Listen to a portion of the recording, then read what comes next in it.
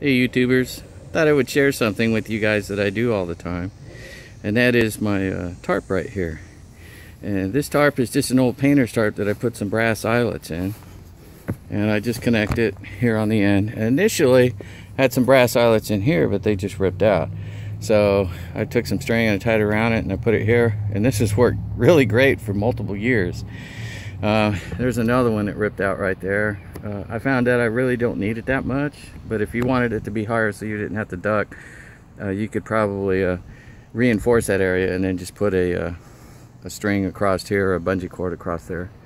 That's a jib pole right there. I'll get it on the inside and show it to you. And how I mount it to the roof, or I should say the top of the garage, I just put some nails in here and then bent them over with a pair of needle nose like that. And I have a little cleavage right here for my rope. I'll show that to you. I think you saw that already. It goes right up here, and it goes up to the peak with a couple of pulleys, and it goes down to my jib pole, which I have an eyelet post set into, you know, a hook or whatever, screw-in hook. So let's get inside and I'll show you that. How I mount it is I put an eye bolt right here in the wood, and then I put another one of those hooks here. And this is just a 2x2 or post, or 1.5 by 1.5. I don't remember what it was. Just a regular square post you bought like at Lowe's. And then on the end over here, and to keep it from poking through the canvas, I just rounded the end on it.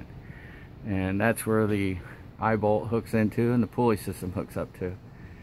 And as you can see, it really does provide quite a bit of shade, especially, you know, here in the south where it's, you know, 90+ degrees, 100% humidity. And you don't want to be working on this concrete in the sun, because trust me, that gets hot in the middle of the daytime. So here it is. This is what I do, and there's my Ford out there and my Pathfinder, and this is the Cadillac CTS we've been working on, changing the quarter panel on it. Hopefully we'll be doing some videos on that to show you guys. Let me see if I just can't get this up here.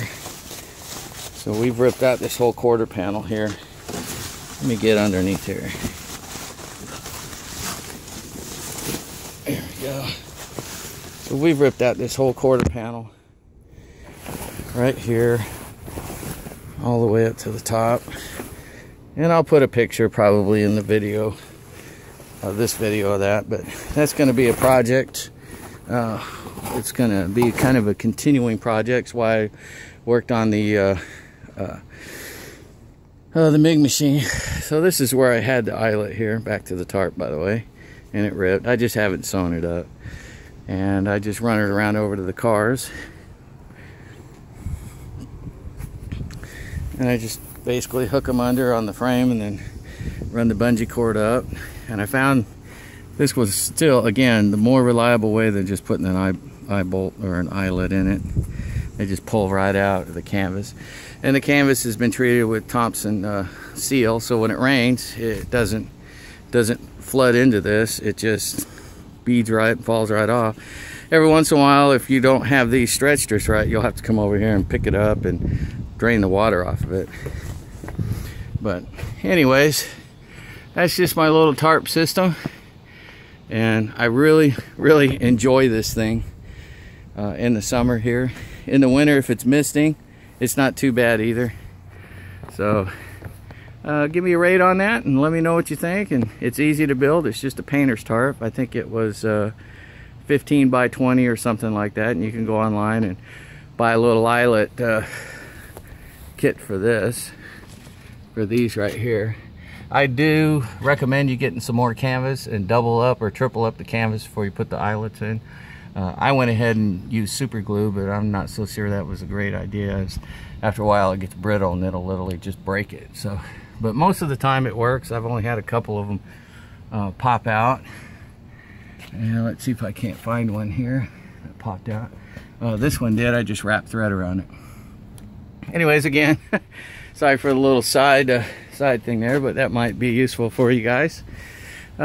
Give me a thumbs up on this if you like the idea, if you think it might be useful for you, and subscribe if you want to see some more of this kind of stuff. Y'all have a good one. Take it easy. Oh, and don't forget to read the comments. I usually put good information in there on parts and things. and links to them. So y'all have a good one. God bless y'all. Keith Nunn, you out. Bye.